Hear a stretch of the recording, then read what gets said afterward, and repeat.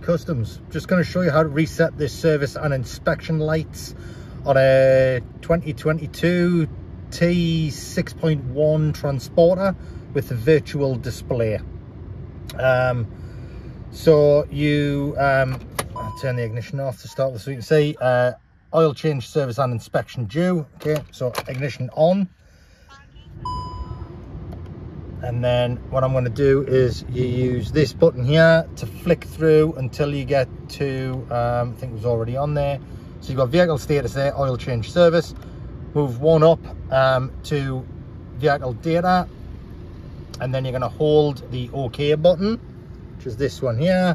1, 2, 3, 4, 5. Let go.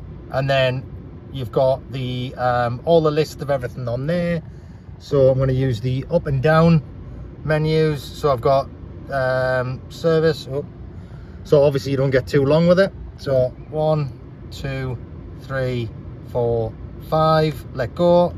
There we go. So we're going to do reset oil service, and then so just use the down arrow and then OK.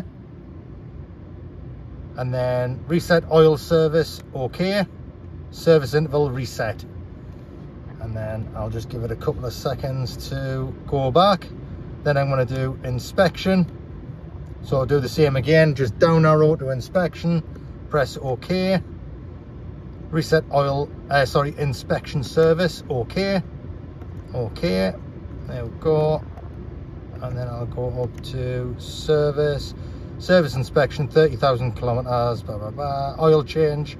Excellent. That's what we needed. So you can actually find it on here. Sorry about all the dust on the dash.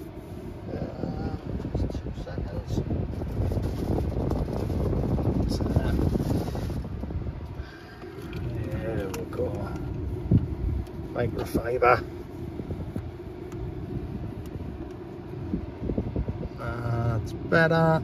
So if we go to car and then we can flick through here, settings, and then flick up to service. There you go. So inspection is due in 30,000 kilometers or 1 year, and the oil service 15,000 or 1 year. Okay, and then all we'll do is we'll turn the ignition off, pull the key out. Actually, I'll open then. That's it, I've just locked it and unlocked it. Let's put the ignition on. And that's it, no service light now.